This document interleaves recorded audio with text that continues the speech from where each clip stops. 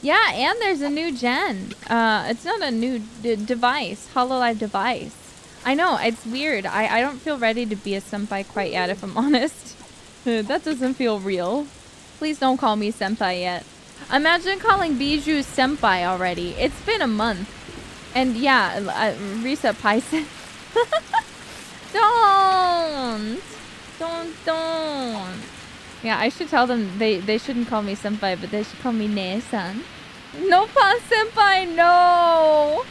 Did you guys say Ao-chan? She's so cute. We both have a mole on our face.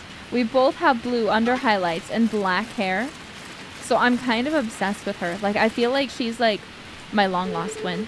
And I don't know if she wants me to share this, but she wears no bra and seems to agree with the no pan lifestyle. Maybe.